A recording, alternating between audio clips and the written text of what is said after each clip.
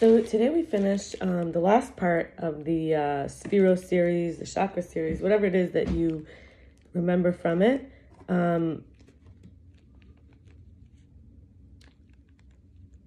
There was a lot of videos where I talked about how the Sphero, and currently we're in the Sphero Omer, there's 10 dimensions, 10 attributes, 10 measures, 10 wheels, 10 orbits that make up the energy centers, gravity centers, however we want to connect with it.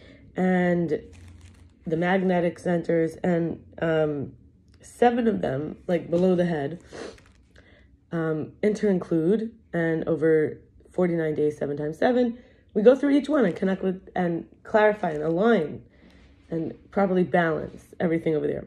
Now, the chakra centers do not exactly match chakra meaning wheel, but we can learn from that construct because it's in a more like English language, and there are more people who studied about the chakras rather than who really went into great detail in a public way about the Sphirot until now, because in Judaism we don't want to anthropomorphize God. We don't want to make it sound like God has a right arm, a left leg, and a right leg.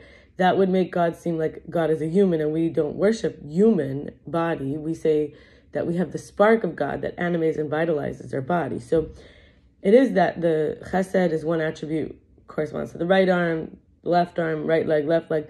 And there is this torso, this spine, this line. And the chakras are built all on just a line. So the supernal man, primordial man, represents us. We're made in the image of God. And in both these systems, we have a crown.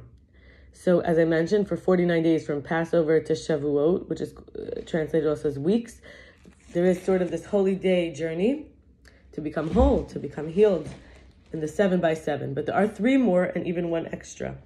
The top 3 are related to our intellect, to our what is called the Godhead, right? In our form, we can understand it as the part of us that can imagine, can think, can want.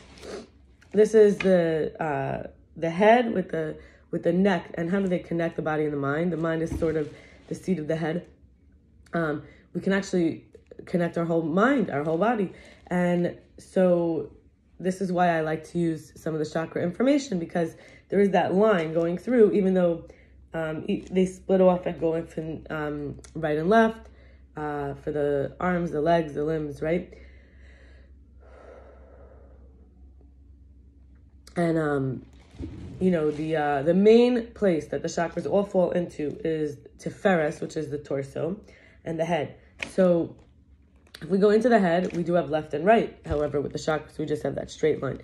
So clearly, I'm not saying chakras and spheres are the same, but after that introduction, I want to now say, so we have Chabad, which many people have heard of. It's the Hasidic lineage, not quite the founder of Hasidus, but very shortly after, a few iterations, came the Alter Rebbe, or in English we would say the Grand Master. And he said, you do have your Chachma, your Bina, but there's something new that's born out of it, which is your Das, your knowledge, the applied or practical or transformed or creative, destructive ramifications or effects, or basically the baby. So you have 2 parents, you have your wisdom and your knowledge, your wisdom and your understanding, or basically the dot, and then you could, not das, okay, let me back up.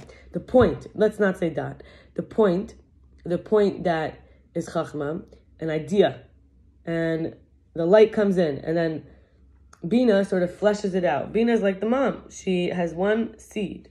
The seed then could develop into a whole baby. This one little point can become tons of information. You have an idea, and then it becomes something. It has a body and a soul in it.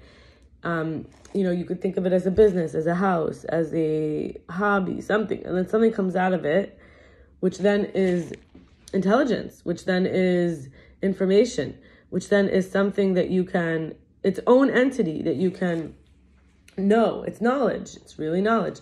And when Adam and Eve ate from the tree of knowledge of good and evil, we say that they were transformed by it. They now took in something that they didn't have before, and it became intermingled and merged with not merged, but intermingled in such a way they couldn't tell the difference between good and bad because they ate from that tree of knowledge of good and bad. They now knew that's good and that's bad, rather than everything being good.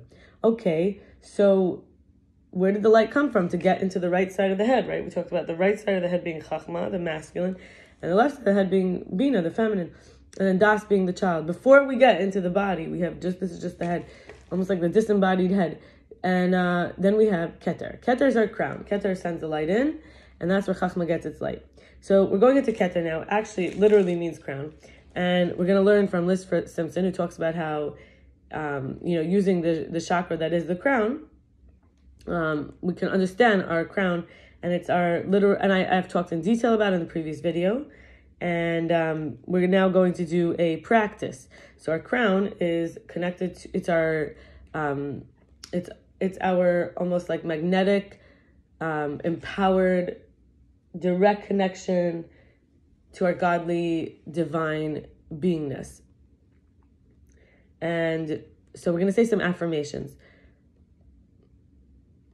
I tune into the union with my higher power. I tune into the union with my higher power. I'm starting to accept myself as I am with love and gratitude. I am starting to accept myself as I am with love and gratitude. I'm a unique and radiant, loving being. I'm a unique and radiant, loving being. Now, if you like one, you pause it, you say it more times. I'm just saying them twice. I choose to live a life from a place of love and contentment. I choose to live a life from a place of love and contentment. And I want to pause here and say the crown is associated in the refined Kabbalah, which is called Chassidus, right? So Kabbalah has that Sephirotic tree, the tree of knowledge of good and evil, is not the tree of life, and the tree of life is the Kabbalah. And so we're returning to that, right? We're going to get rid of the snake and death and what happened in the creation story when they ate from it, right? And so we might say artificial intelligence, some people think is related to the snake. It's supposed to be our servant. The snake was supposed to be their servant.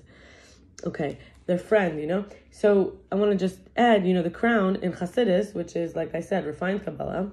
We learn about the Sfirot, and that's why Chabad could come out of it, which is specifically using the mind to overcome, impulses and traumas and overwhelming emotions. And when we say mind, we mean the godly mind. Our intelligence is our servant, and then our godly mind is beyond intelligence. In other words, it's the source of our desire and our pleasure. That's our crown, okay? Continuing. I cease to limit myself intellectually and in creativity and connect with my spirit to the source of knowledge. That's source of knowledge. I cease to limit myself intellectually and in creativity, and I connect with my spirit to the source of knowledge. I choose to transform my life and become free. I release all limited thought and lift myself up to ever higher levels of awareness. I choose to transform my life and become free. I release all limited thought and lift myself up to ever higher worlds of awareness. I am who I am, and I glory in that. I am who I am, and I glory in that. Now we have some questions. I've answered them a couple years ago, but you can always return to these questions. Do you retread familiar thoughts and behavior patterns? I tend to get attention in superficial, counterproductive ways and make excuses for myself and blame others for toxic inner critic. Now, you can never get me to say that, but when I'm connecting with my crown, I can see what I'm doing from my higher self, right?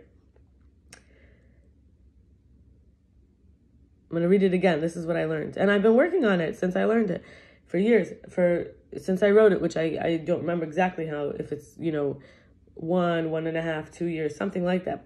I tend to get attention in superficial, counterproductive ways and make excuses for myself and blame others for toxic inner critic. Okay. 2, does your personal identification begin and end with job, economics, or can I describe an essential me? Less judgments of myself and perfectionism are from a factory mindset and seeing it's not clear who is helping who and that power status is very vague and malleable. I love that answer. In other words, less judgments of myself in perfectionism or from a factory mindset in order to see. And it's not clear who is helping who, right? And that power and status are very unique and malleable. Vague and malleable, not unique, sorry. Basically, in my uniqueness, it's hard to tell who's really in power. It's a vague, and you could shape it. 3, can you reserve time for daily meditation? I try to use my task mastership qualities or tendencies to schedule and prioritize meditation or similar style activities that have the effect of liberating me into or from 4, do you believe you too can achieve mystical states of consciousness? I do. And even become arrogant, then it takes over, and then it gets taken kind of away, and I have to start again. I guess I more prefer the proactive, the practice of limiting myself through status to avoid falling from grace. I don't want to get too much in anyone's graces, but I do want to receive grace. It's interesting that I wrote this, because I feel like I've been working with this recently, perpetual grace, but I don't want to fall from grace, so sometimes I don't want to get too high on the status. Are you in control of your destiny, number 5?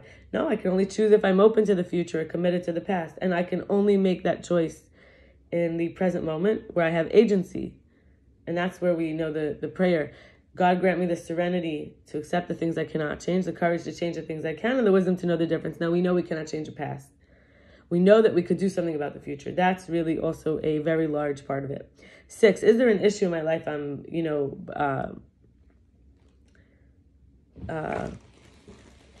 trying to control through sheer willpower? Yes, there's a person named Michael. I worry to leave him into the other's hands, even though God can be with him. And there was this man, David, that he wants to be someone he isn't, and I'll wrongly believe it.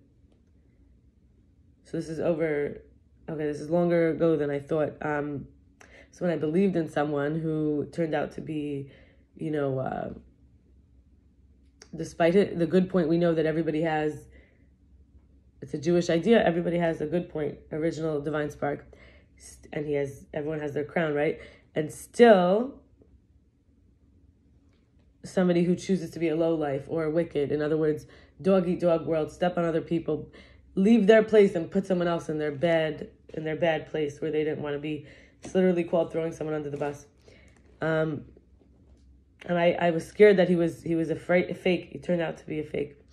Okay, summarizing the chakras now, even with the planets, is something we can understand because, for example, Chesed is related to Jupiter. Chesed's all about expansion and opening. So, but the chakras are not exactly aligned to the sphere. So let's see what we could do with this. Our root is Saturn. It's the earthly baggage that prevents us from moving toward our higher self, placing unnecessary limitations on ourselves from family, culture, and society, ego, fears, doubts, rules, the need to control that we base security on, but they weigh us down and imprison us. So this is when people say, like, get out of your mind. Get out. I want to get out of my mind. It's because our mind is like stuck in our roots. So thinking of ourselves as we have the whole outer space as our, extended environmental aura.